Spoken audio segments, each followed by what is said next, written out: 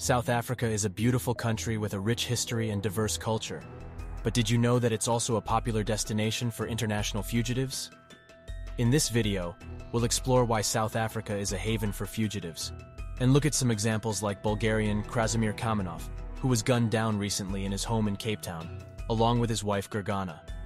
Krasimir Nikolaev Kamenov is a Bulgarian national who fled his home country in 2017 after being accused of embezzlement and fraud, as well as his suspected involvement in the murder of a former Bulgarian police boss named Lubomir Ivanov.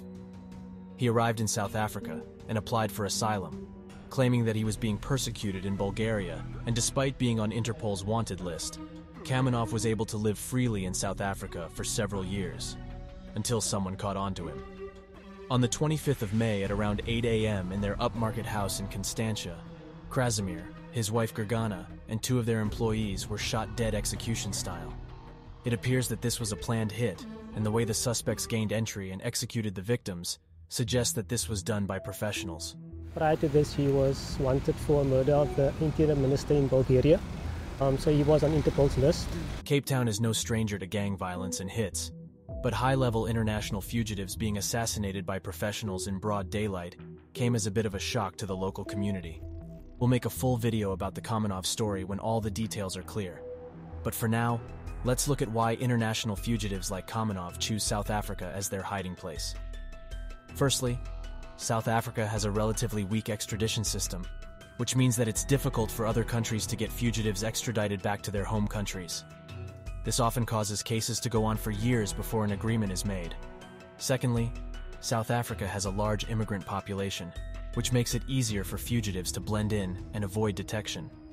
The cost of living is also much lower, and a much more expensive lifestyle can be enjoyed. And finally, South Africa has a reputation for corruption and a lack of law enforcement, which makes it an attractive destination for those seeking to evade justice. Knowing that criminals can buy their way into our country might even be the biggest attraction of them all. But Kamenov is not the only international fugitive to have sought refuge in South Africa.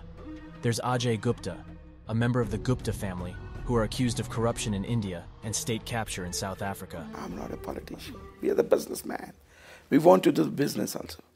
We only want to do a business. Gupta fled to South Africa in 1993 and has been living here ever since. It was only when state capture recently came to light that the Guptas decided to flee. Or Radovan Krejcir, a Czech national who was convicted of fraud and kidnapping in his home country. Should they be worried for their safety? Of course not. Do I look like evil or I done nothing wrong in my life? Krejcir arrived in South Africa in 2007 and was able to live freely for several years before finally being extradited to the Czech Republic 11 years later in 2018. How about Manuel Chang, a former Mozambican finance minister who was arrested in South Africa in 2018 on charges of fraud and money laundering? Chang has been fighting extradition to Mozambique and has been living in South Africa ever since.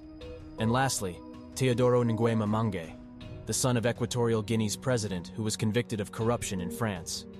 Manga fled to South Africa in 2016 and was able to live there for 4 years before being extradited to France in 2020. While South Africa may still be an attractive destination for international fugitives, it's clear that they can't hide from the law forever. And whether it was local hitmen or international professionals that orchestrated the hit on Kamenov, it's clear that people are starting to take action. As the country continues to develop and strengthen its technology and justice system, it's likely that more fugitives will be brought to justice if their own countries don't get to them first. Thank you for watching this video. We hope you found it informative and thought-provoking. If you have any comments or questions, please leave them in the comments section below. And don't forget to subscribe to our channel for more videos like this one.